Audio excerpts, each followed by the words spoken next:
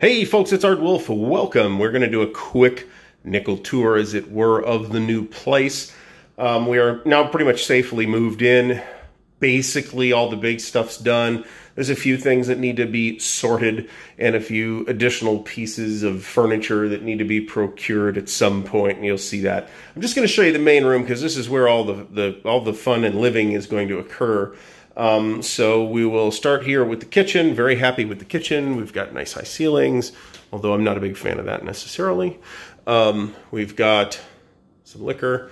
We have a glass cooktop, which I'd rather have gas, but I'd also rather not have a gas bill, so that's cool. We have a big kitchen island.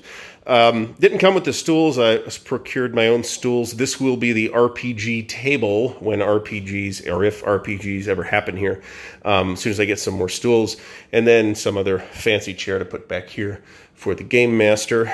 Not a huge place. Technically, this is a studio apartment, but there is a separate bedroom, which I will not show you because it's not as neatly organized as I would like. And the reason why it's considered a studio, even though it has a bedroom, is because the bedroom has no windows.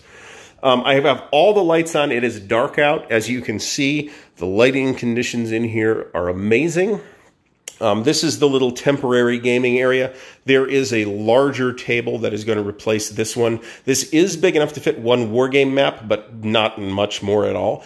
But I have a larger table that's going to come in at some point to replace this thing, and obviously some slightly fancier chairs. Some of you may have seen pictures of the gaming shelves. We have all of the war games in this room and a decent chunk of the RPGs. Some of the RPGs are actually shelved in the bedroom. This is next to the big balcony door here. This is the Traveler and Chaosium shelf. So this is all RPGs.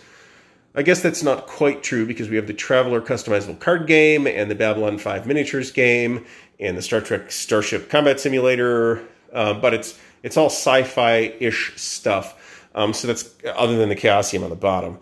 And that's more or less arbitrary. I did want Traveler on kind of its own shelf. As you can see, I have quite a bit of Traveler. That's why I've done some videos on it. And have I ever done videos? Yes, I've done some Traveler videos. Not that many. I need to do more. And then over here, we have the Great Wall of Games, as I am picturing it. So what this is Kallax bookshelves from IKEA. There are two 4x4s on the bottom. This is, of course, mounted to the wall. You really have to mount those to the wall. And then two 3x4s on top. This was a pain in the dick to put up, but it's done. And it now is home to all of the war games and a good chunk of the RPGs. It's not... Excuse me, I'm getting over a respiratory attack that I had yesterday. So it's amazing I'm able to talk this much. So these are more or less sorted by period, except somewhat arbitrarily for the Avalon Hill and Victory Game stuff at the top. We have my two Spitzer titles, some trays and stuff, and then some oddballs, Collinspiels up at the top too. And that's kind of an artifact of the way I started putting the stuff on the shelf, more or less. So this may well get rearranged. The war games are basically organized, except for the ASL stuff. The goal is to have these 6 compartments down here be the ASL stuff. As you can see, that's not quite there yet. There's some Pathfinder in there, some stuff that's got to get moved around. Pathfinder's probably going on the auxiliary gaming shelf in the bedroom. The black containers on the ground floor here are magazines.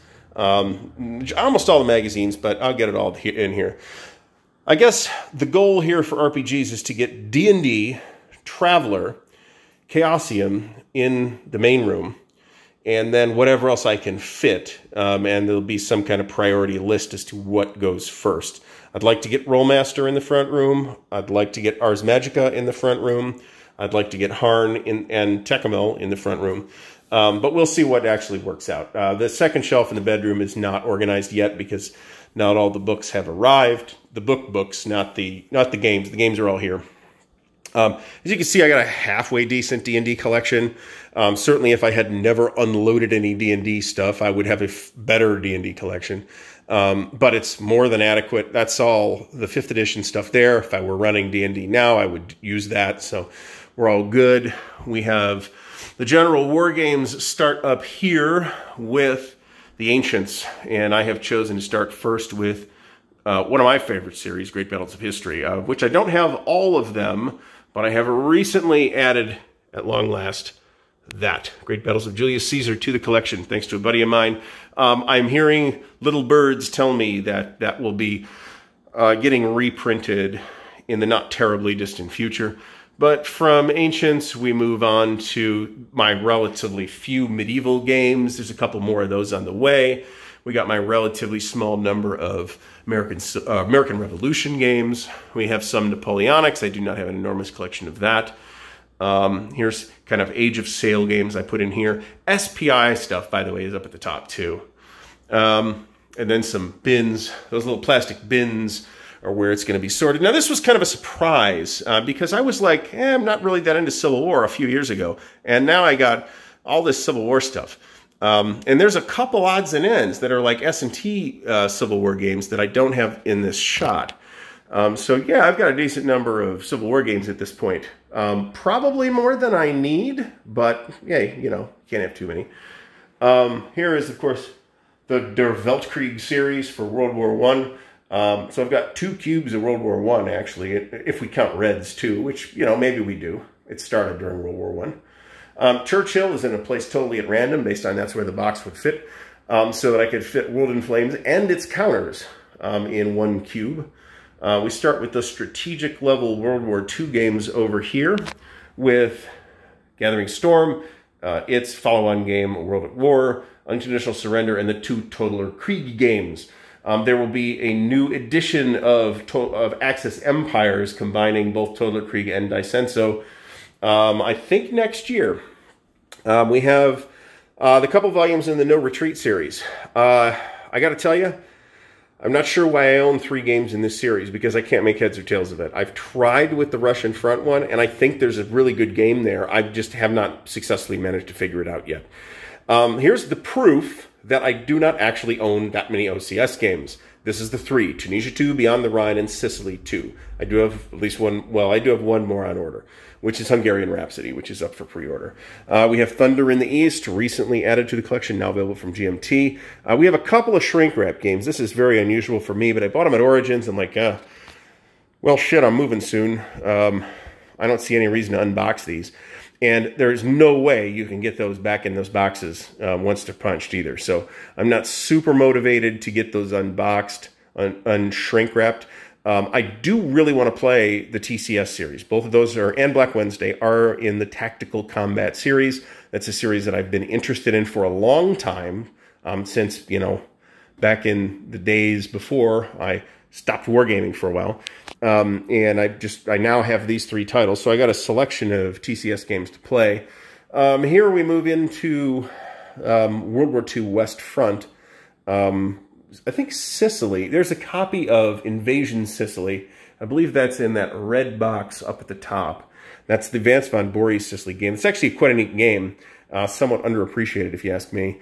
I've got, of course, the Great Battle for Normandy, which was more or less my grail game for a long time. I paid through the nose for it. But I have played it, and it's pretty good. Holland 44, Normandy 44, Ardennes 44 for Mark Simonich. I really like those games. I'm looking very much forward to Stalingrad 42, which GMT permitting should be showing up any time. We have next, we move into the Gauss series. This is, I should mention this, because this has actually drawn a lot of attention lately. This is the Death Ride series from Grognard Simulations. This is Death Ride Arras, which is France 1940. And this is the same series where they're doing like all of Kursk at the company level, as batshit as that sounds. They do that at Consum World Expo in Tempe. This is a good entry point into the series, I am told. I'd like to get that to a table at some point. It's still pretty big, honestly, even if it's not 30,000 counters like the other thing. Now, of course, we have the Gauss series. This is another one. People ask, of course, well, have you played all these? And no, obviously not. And how dare you ask? But you know, I've played, if you count, have I played it as having played a game in the series, then I've played a decent number of these things, actually. You know, there's work to be done. And based on the amount of space that I actually have, you know, I don't have the room for that many more games. We've got, of course, Labyrinth. There's a new expansion for that coming out at some point. We have the Next War games. There's a reprint of Next War Korea on its way fairly soon. I kind of skipped the Modern Warfare. Gandhi is in a place where, well, it's next to Fire in the Lake. I don't have a better idea. If I started in 1917, it would be in with the World War I stuff. I should actually switch places between that and Churchill, thinking about it. That would actually be a great idea. I will do that as soon as the video is over. Then we get into the actual sci-fi stuff with Space Empires. I do have the second expansion for Space Empires, but the box is in the closet because there's nothing in it. I got everything into 2 boxes. In my relatively slender Starfleet Battles collection, this is all the Starfleet Battles stuff I ever need. If I'm going to play Starfleet Battles, it's going to be with Starfleet Battles people, and it won't be a problem. For RPGs, and I think I'm not going to walk through RPGs right now. I will show you the ASL stuff, though. And I just started kind of picking through this and trying to organize it a little bit today. We've got, so the multi-man big boxes I've got right here. A couple other things from multi-man over here. Starter kits over here. The phone is annoying me over there. And then we've got some ASL boxes from Avalon Hill. Truthfully, what is probably going to happen with this, the sticky notes are just to because I bought somebody's ASL collection last year. And after having unloaded my ASL collection, there was almost a one-to-one correspondence between the collection that I bought and the collection that I unloaded years ago, except that I had a bunch of the historical modules that had been released up to that time, and this collection did not have those. But I got a good price on it, so I don't care. And the big thing that I wanted is back now anyway as part of Red Factories. That would have been Red Barricades. So the SL stuff's got to get reorganized. I need more of these trays, if indeed I am going to go with these trays in the long term, which is debatable. What I'm probably going to end up doing is putting a lot of components in these trays or these plain cardboard boxes. And then I will take these old Avalon Hill boxes and throw them away. That's what I did before, and it made selling the collection a pain. But it will be massively saving shelf space if I do it that way. Anyway, quick look at the Traveler, because the Traveler collection is set. We have Classic Traveler 1, Classic Traveler 2, Classic Traveler 3, 4, Mega Traveler. This is Traveler 4th edition, which was something of a fiasco, and the first Mongoose plus D20 Traveler, actually, which I always forget about. And then the first edition of the Mongoose Traveler, which was ugly, but I think a perfectly viable game. And then the second edition of Mongoose Traveler, which is just as viable a game, and which is much less ugly. We have GURPS Traveler. I'm not 100% sure that everything is here. However, I do have absolutely everything that they ever published for GURPS Traveler. And in fact, I did got the GURPS 4th edition book too. So, the Traveler Interstellar Wars book for GURPS 4th edition. That is not over here for some reason. I should fix that. Down here we have miscellaneous sci-fi stuff. Blue Planet. This is everything we've ever released for that as far as I'm aware. A couple of odds and ends, including the classic Star Wars game from West End Games. Star Trek the role-playing game, which is pretty neat. I should do a video on that too, because it's pretty neat. It's got some neat features. It's not straight. God damn it. And then we have 2300 AD. I think I have everything released for that by GDW, but Mongoose has done some stuff too now, and I don't have any of that. And that is a thing I would like to remedy at some point. And then on the bottom, this collection's not really going anywhere either right now. We have what I'm calling the Chaosium area, which is, I guess the first cube is Call of Cthulhu, and the second cube is RuneQuest and a couple odds and ends, and RuneQuest related things. So at some point, that is the new RuneQuest slipcase. I kind of got into buying slipcases, and it all started with this Pirates of Drenax thing. This is a glorious box set, by the way. But so is Masks of Nyarlathotep, and that RuneQuest box is pretty nice too. So anyway, this has already run at least 10 minutes longer than I planned. Obviously, I need a new table. If you haven't watched it already, I have an unboxing video of this beauty earlier in the channel, so check that out. So I hope to be able to bring you, I've got, you know, lifestyle change and location change and all that stuff, and I hope to be able to bring you some more videos on a more regular schedule from the new place. So if anybody has any questions about any of this or wants to see something specific pulled down off the shelf and at least talked about, then please leave me a comment below. Like the video if you have enjoyed it. Stay tuned. More stuff is coming. I'll see you next time.